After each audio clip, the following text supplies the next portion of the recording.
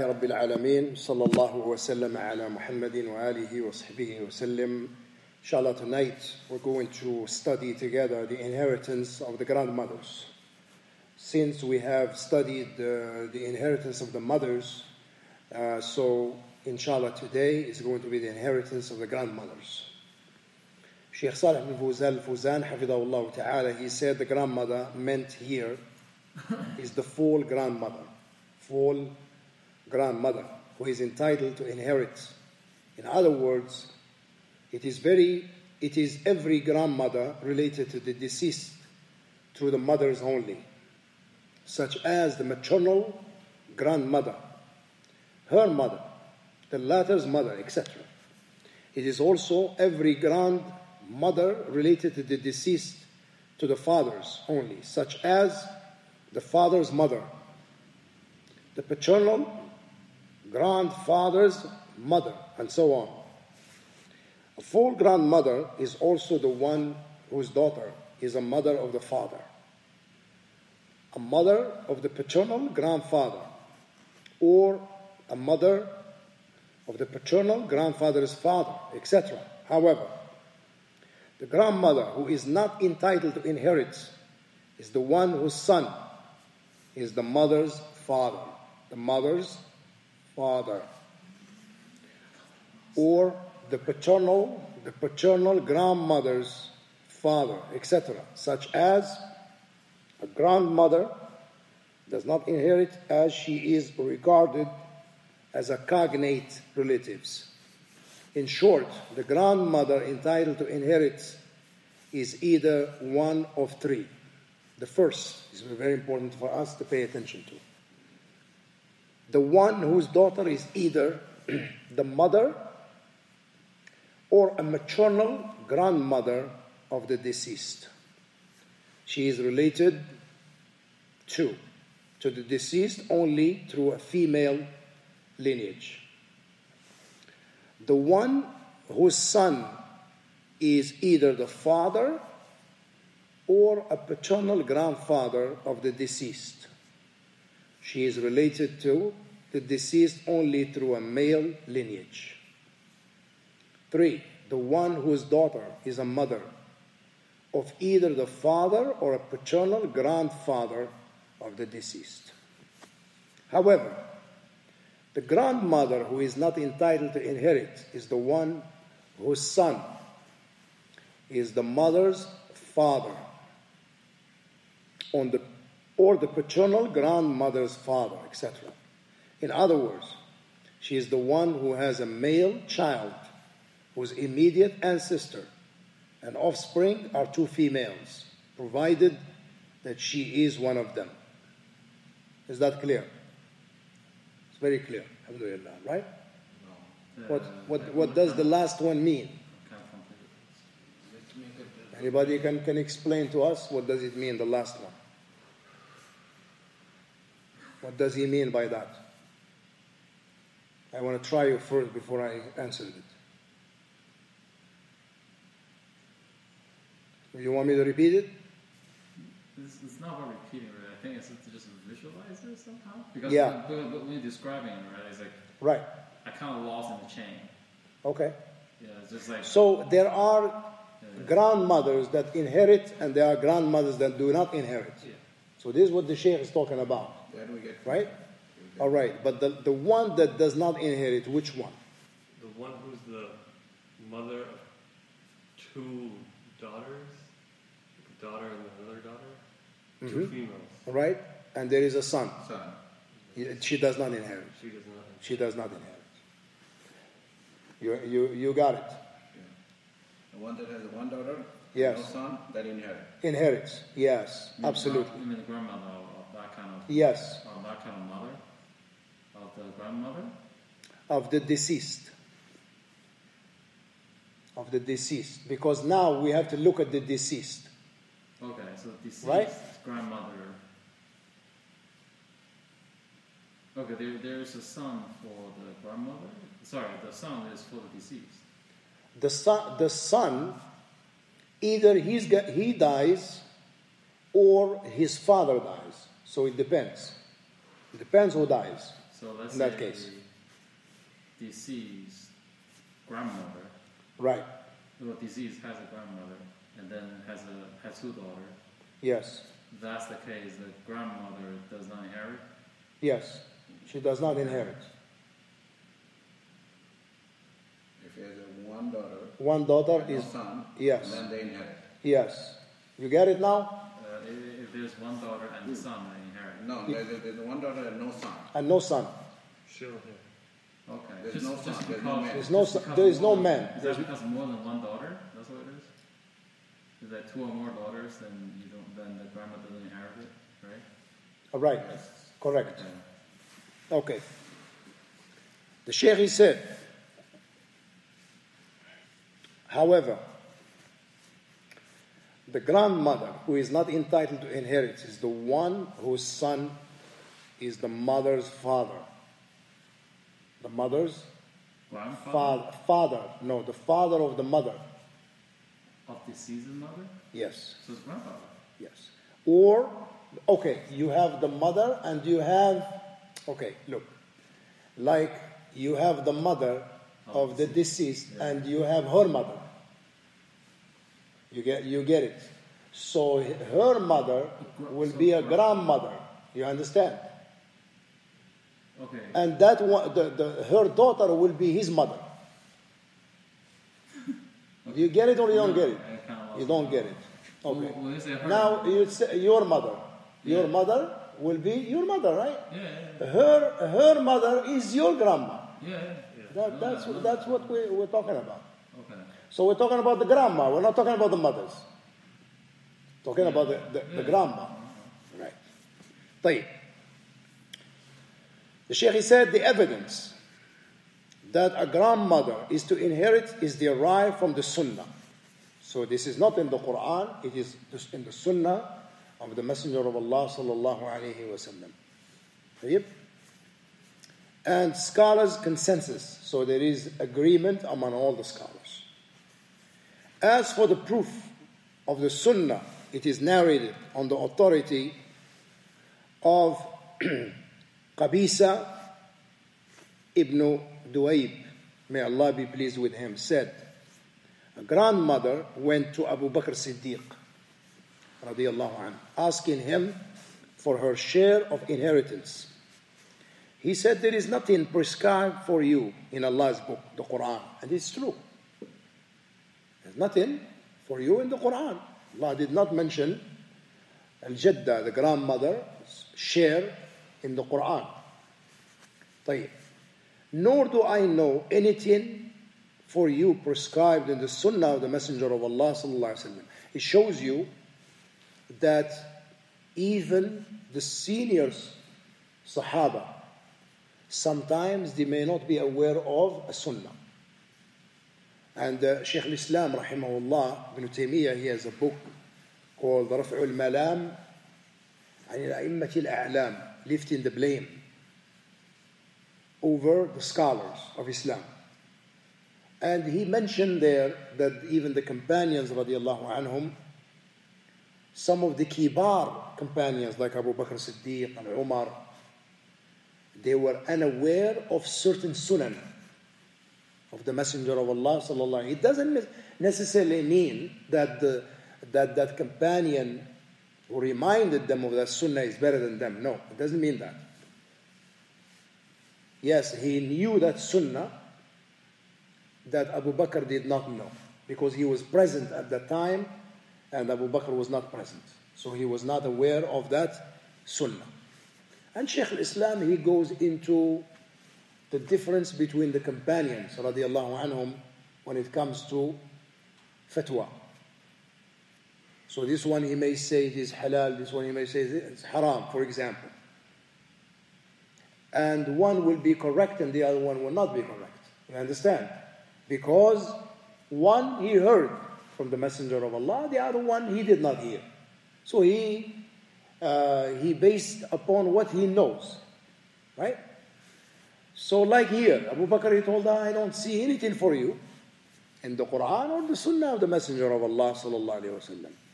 Go home until I ask the people. Look. He then asked the people. And Al-Mughira ibn Shu'bah said, I had been present with the Messenger of Allah sallallahu alaihi wasallam when he gave the grandmother 1/6 of the estate. So he gave her 1/6 of the estate. طيب. Now, Abu Bakr said, is there anyone with you to testify that the Prophet ﷺ did say, Muhammad ibn Maslama stand? And said the same as Al-Mughira ibn Shu'bah had said. So Abu Bakr granted her the 6th. He granted her the 6th. Another grandmother came to Umar ibn al-Khattab asking him for her share of inheritance. He said, nothing has been prescribed for you in Allah's book but 1/6 of the estate. If there are 2 of you, it is shared between you.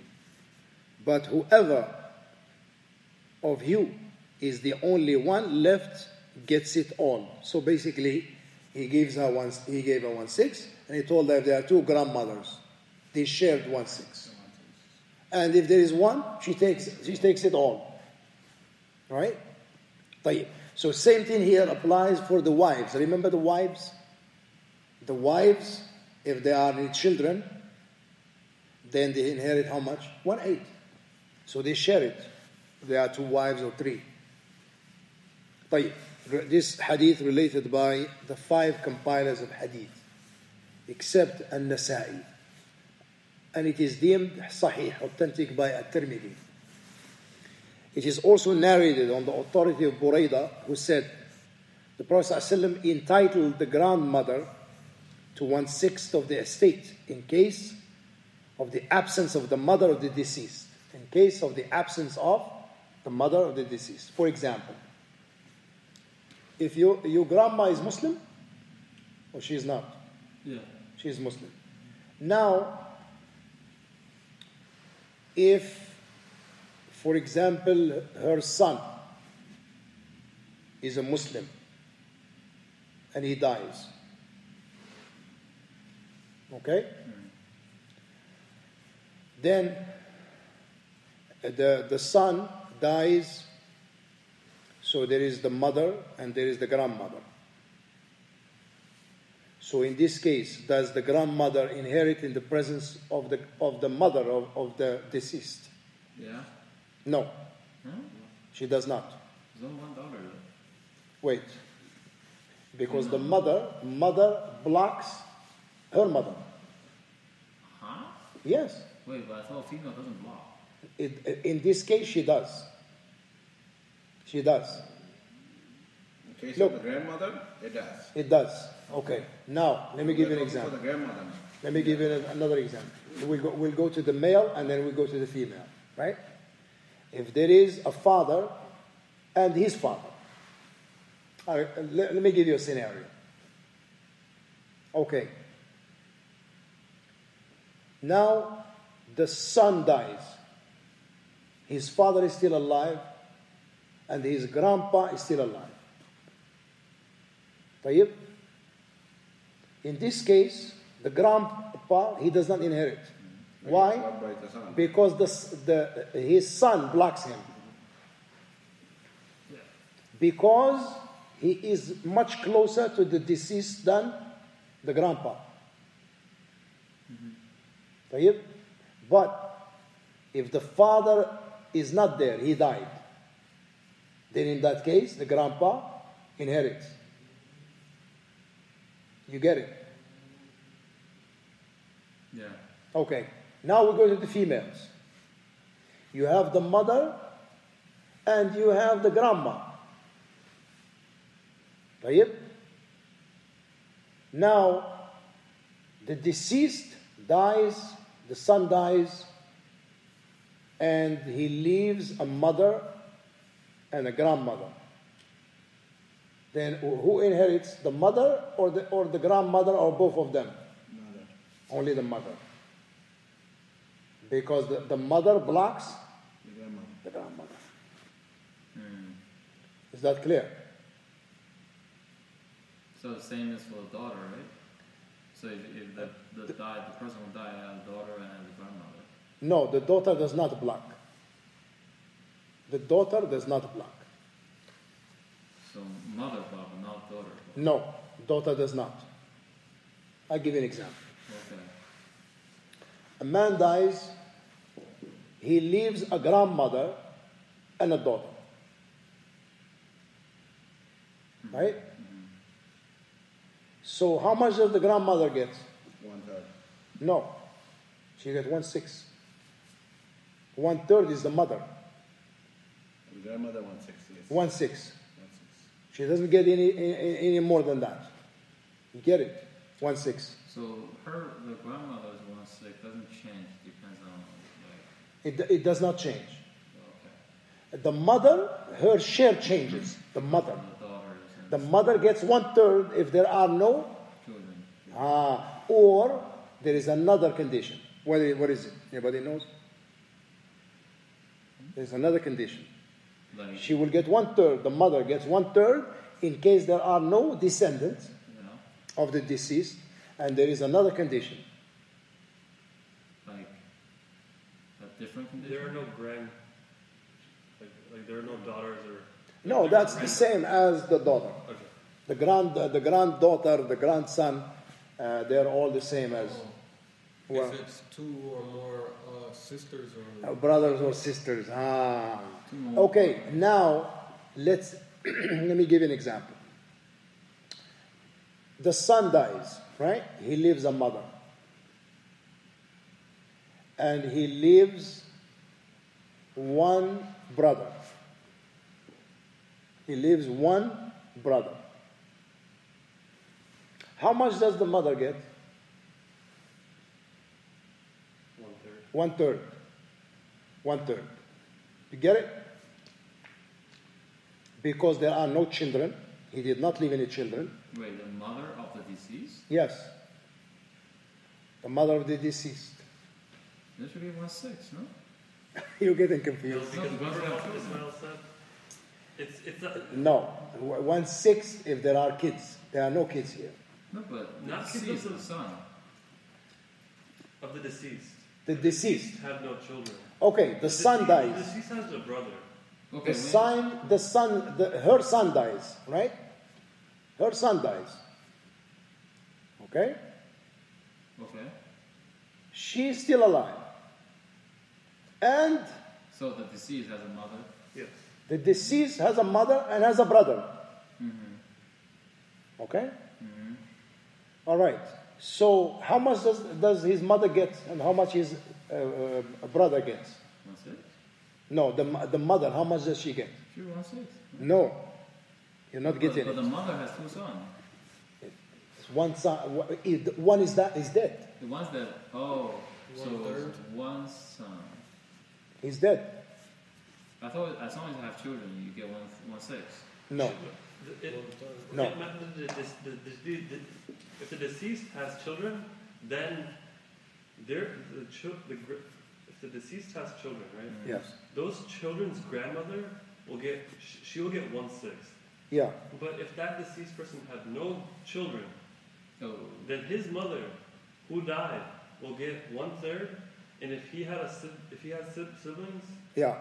it doesn't matter if he had siblings or not.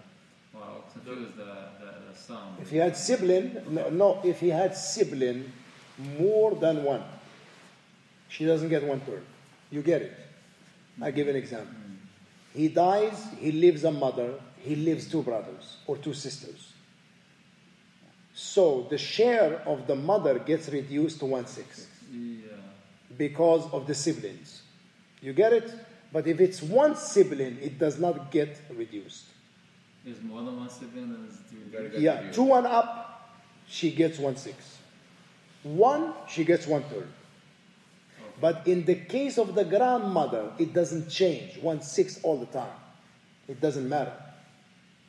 You get it? Okay, as long as grandmother is. The grandmother, she always gets 1/6. We're not only talking about scenario where only grandmothers. We're talking about grandmothers. Like no grandfather concerned, right? No, because we spoke about the grandfather in the previous lessons. So now we're talking about the grandmother. So the Shaykh, he said, it is also narrated on the authority of Buraidah, who said, the Prophet ﷺ entitled the grandmother to 1/6 of the estate in the case of the absence of the mother of the deceased. So there is one condition, that she gets 1/6 if the mother of the deceased is not there. Because if she is there, she will block her. Related by Abu Dawood and Dim Sahih, authentic by Ibn Sakan, Ibn Khuzayma, and Ibn al-Jarud.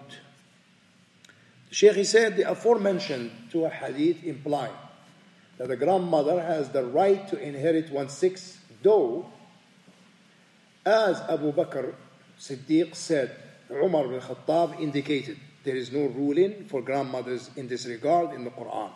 This is because the ruling of inheritance regarding mothers that is mentioned in the Book of Allah is restricted to the direct mother. The grandmother can also be called a mother, as Almighty Allah says, prohibited to you for marriage are your mothers. But she is not one of those entitled to the prescribed shares of inheritance mentioned in the Quran. Understand?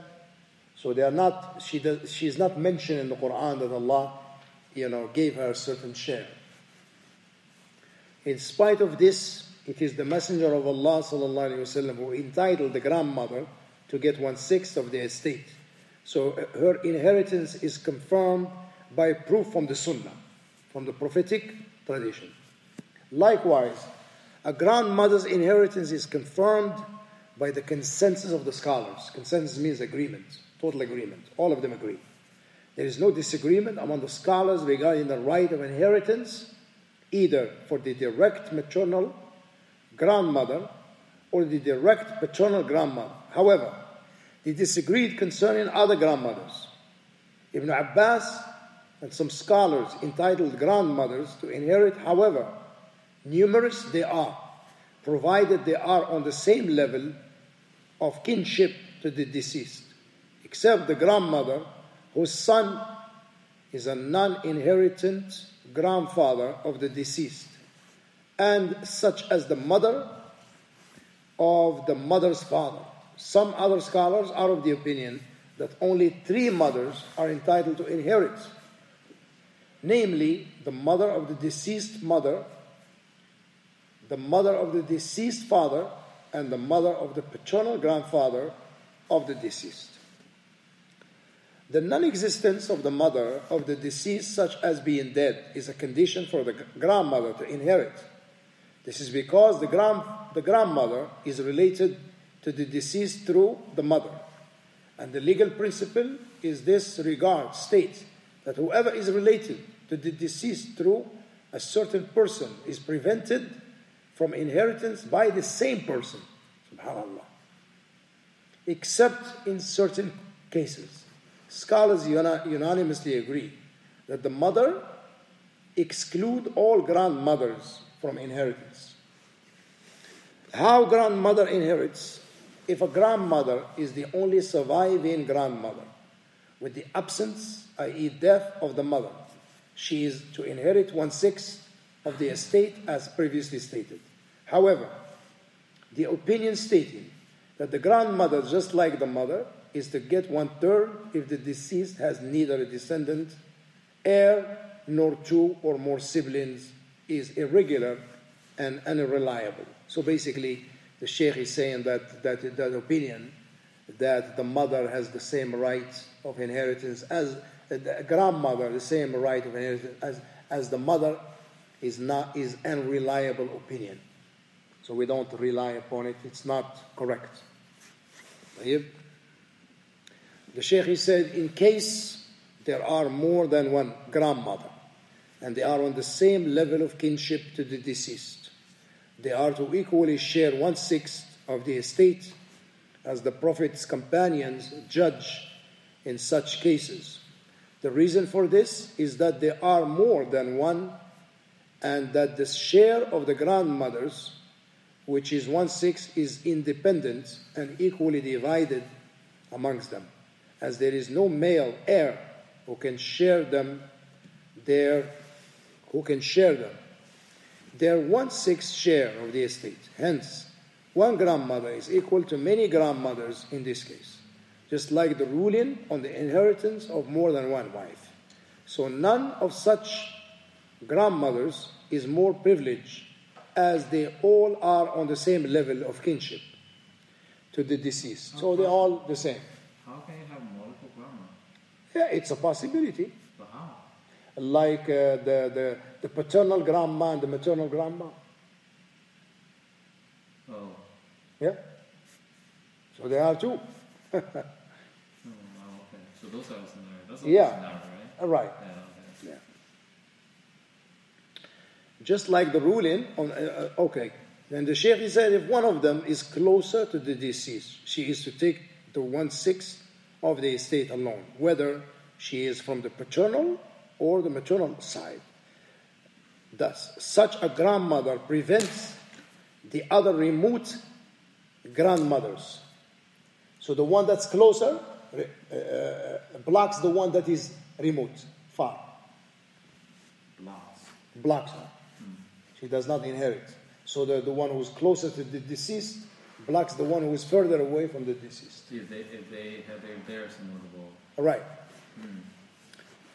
As they are all considered mothers sharing the same inheritance. So if they are more than one, but with different levels of kinship, the inheritance goes to the closest to the deceased.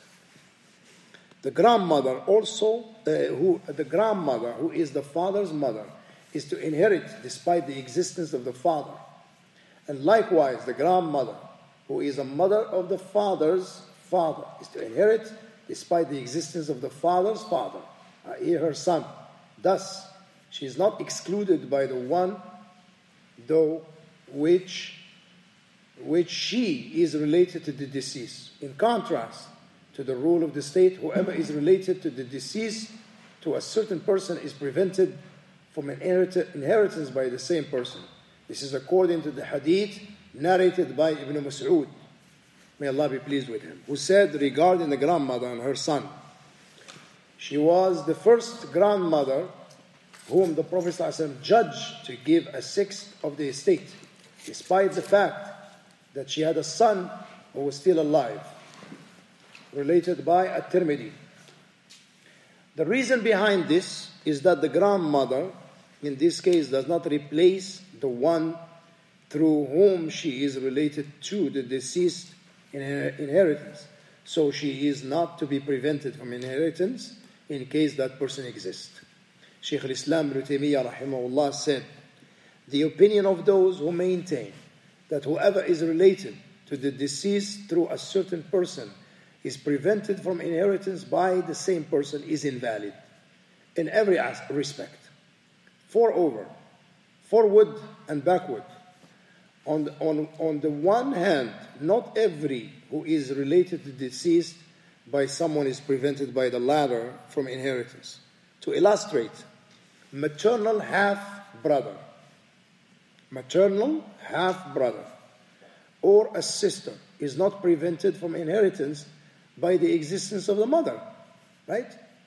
They're not the mother does not block them, right?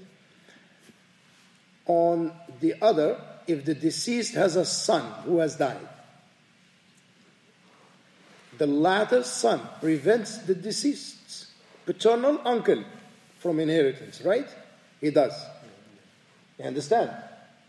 Like a man dies, he leaves a son. So you block the uncle? Yeah, he blocks the uncle from, also the aunts also is blocked. What about their children, the cousins? Same thing. They're blocked. And this happens a lot. And people, some of the uncles, they fight over inheritance, and they are not entitled for it. They're not actually entitled for it. They fight over it. They want to get their share, but it's prohibited for them to take it because in the presence of the son. طيب.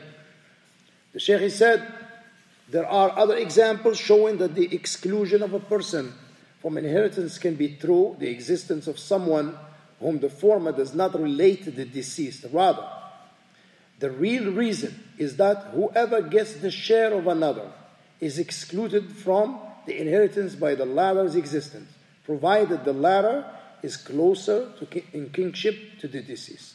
Since the grandmothers replace the mother in inheritance, in case the latter is absent, means dead, they are excluded from inheritance by the mother's existence, even if they do not relate the mother to the deceased, and Allah knows best. We ask Allah subhanahu wa ta'ala to grant us all العلم النافع والعمل الصالح. الحمد لله رب العالمين. صلى الله على محمد وآله وصحبه وسلم. جزاكم الله خيرا.